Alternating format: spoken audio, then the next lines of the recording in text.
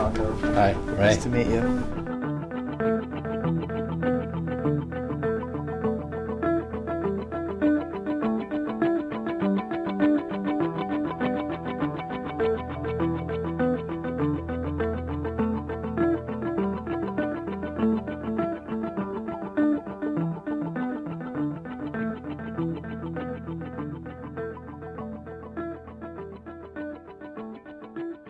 The exponential growth of information technology, I believe, is inevitable.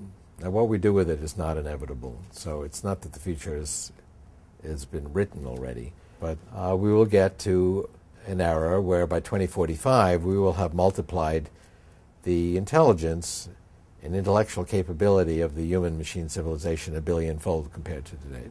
And that's a very transformative change, so we call it a singularity. And it is actually quite amazing. It amazes me. If you look at the price performance of computing on a logarithmic scale, it shows you smooth AA exponential growth from the 1890 American census. There's no point where it suddenly becomes different, but it becomes nonetheless more and more prodigious. You say we're about to approach the knee of this exponential curve and technological development's about to explode.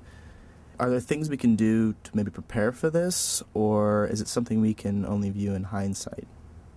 You know, when I was a student at MIT, we all shared one computer and it took up a whole building. The computer in your cell phone today is 1,000,000 times cheaper and 1,000 times more powerful. So we all have in our pocket something 1,000 times more powerful than took up a building when I was a student.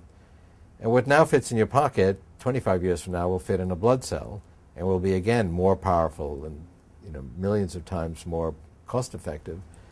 Capturing the real world in information technology, understanding biology in our computers, understanding music in our computers, understanding human language, other mental processes, medical diagnosis. I mean, these are all steps towards a singularity. But there's going to be thousands, many thousands of steps. And that's, in fact, how we get from here to there.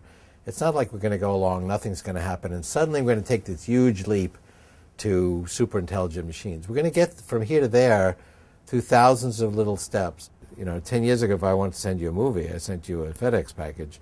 I can now send you an email attachment. Same for a music file or a book. These can now be sent as information files. Those used to be physical products. And increasingly, more and more physical products will become just email attachments.